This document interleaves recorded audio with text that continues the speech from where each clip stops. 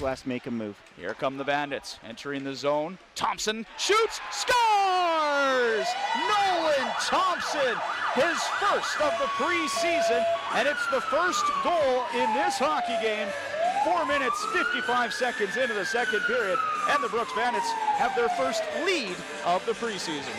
Yeah, Zorka Weisblatt throws it to Thompson, who gets to walk in and gets right to the ringette line. Just throws a low wrister. It looks like it caught Tyconic's stick, and just one that Hildebrand would probably like back, a little directional change, and just couldn't handle it with the glove. But, you know, it's like in the game of golf, a putt that's short never goes in, put the puck on net.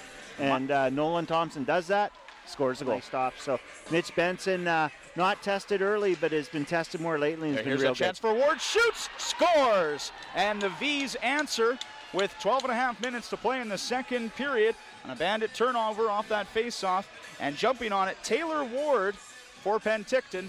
And we have a tie hockey game. And Ward last year, you know, he was a bottom six forward on this team. He was you know, a little bit in the lineup where I saw, and what a great shot off the face-off. But there again, you can't leave players of this caliber at the hash marks alone in front of the net, because they're going to bury the puck, and that's exactly what Ward does. A very nice shot. Second of the preseason for Ward, and the goal scorer Ward. Up to the right circle. Owen Sillinger has it in front, shoots, scores. It's Allen who tips it in.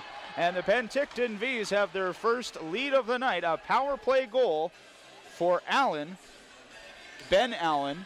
There's Shane Allen and Ben Allen on this team. It was Ben Allen who tips that one in.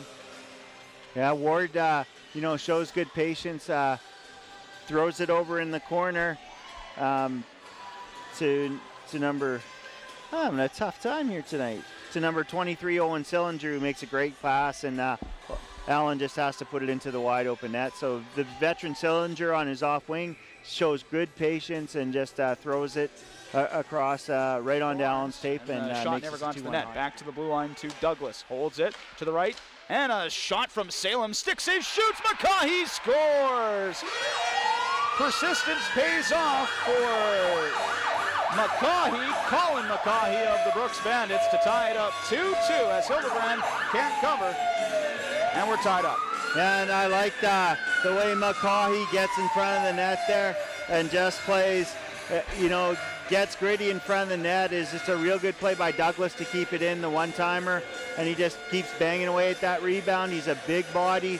He gets positioned well in front of that net, and they end up tying this hockey game. So 2-2 hockey game here. The Bandits respond after the second Penticton goal quite nicely, and setting up to be maybe this one. I have a feeling this might be one of those get control of that puck. Face off to the left of Benson. Penticton wins it. O'Connell at the right point. Hamry trying to cover him. O'Connell cross ice feed. They score. Tipped in. Lucas Sillinger, his first of the night. Penticton reclaims the lead. 3-2 VEES. Nearly 6 minutes into the third period. And just what I alluded to right off the face-off, you know, face-off one kicks it back to O'Connell, and he makes a nice move as he beats Hamry, skates in and throws a nice pass to Sillinger, who's got a wide open net to shoot it into. 3-2 VEES. After they successfully killed high, it's going to come all the way to the left point. Douglas holds it on the boards. Far corner for Weisblatt. Lost the puck, 20 seconds on the clock. The VEES will send it out. Sandelin, open net, he's got it. And then that should do it. With 15 seconds on the clock remaining, Penticton adds to their lead. 4-2 VEES, an empty net goal for Sandelin, who had a hat trick against West Kelowna earlier in the preseason, and he adds to his goals here in the exhibition play. Yeah, an empty netter, and simply, you know, they get the isolation, and that's the problem that I've seen from the Bandits tonight. They have 6 guys on the ice, and they only have 2 guys the side that the puck is on, and they get isolated, and Sillinger does a good job. He isolates Thompson, takes the puck away, chips it up. Sandelin gets the lead.